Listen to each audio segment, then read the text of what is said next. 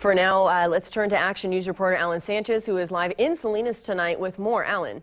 Yeah, it was definitely an intense morning. This morning, we dealt with a lot of the wind, not so much the rain, until about around noon is when we saw the combination of an intense rain and wind in the area, knocking down trees in the Santa Cruz area. The rain was steady for most of the afternoon, catching many people off guard, including keeping busy CHP and also PG&E, with a lot of street-level flooding, debris on the roadway, and the power did go down around about the same time in parts of Soquel, closing down some businesses, knocking out the power to traffic signals in many intersections.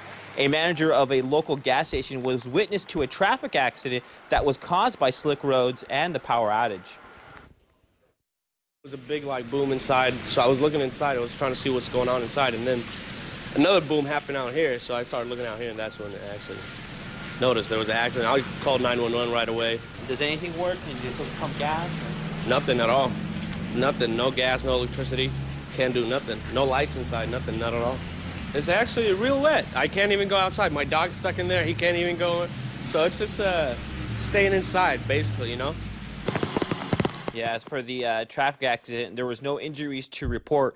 We did see some cafes with some customers inside with hope that the power would be restored quickly, but according to this PG&E's website, the power is still out in the area, and it's affecting over 1,000 customers, and it's expected to be restored in about an hour, and we'll keep that updated for everyone at 11. Lauren? Okay, great. Thank you so much, Alan. Be safe out there.